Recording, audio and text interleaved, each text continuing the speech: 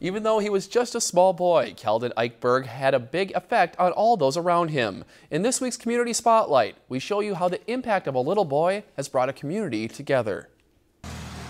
In the small, peaceful town of LaPorte, a common sound in the summer is the sound of crickets. But Sunday afternoon, that sound was replaced by the roar and rumbling of motorcycles. This ride began because of a special little boy who at the age of 5 was diagnosed with brain cancer. After 2 years of keeping a smile on his face, Kaldyn ended his fight. He had, I want to say, 5 or 7 brain surgeries. Just always a smile on his face, battled through everything. The toughest little boy ever. But our story doesn't end there. Kaldyn inspired a community to come together, and his uncle, who never imagined of stepping up and putting together events like this ride titled Kaldyn's Legacy. When Kaldyn was diagnosed, I knew I wanted to do something, so that's when I started the first one.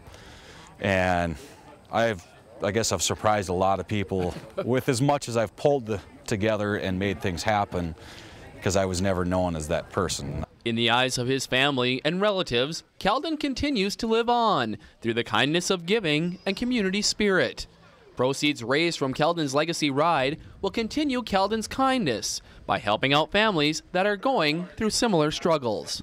The money that we raise is going to go to either a family in need that is in the same situation that Kaldyn and his family was in, or partially to brain cancer awareness. One thing is certain, Kaldyn at such a young age was able to accomplish so much, uniting a community and bringing them together.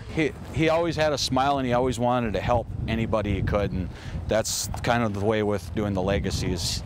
Even though he's not with us, he's still with us and still giving. Even after the thunder of the motorcycles fade, the calm of the crickets will echo Kaldyn's legacy. All right, and if you would like to contribute to Kaldyn's legacy, you can do so at Bemidji's First National Bank. If you've enjoyed this segment of Lakeland News, please consider making a tax-deductible contribution to Lakeland Public Television.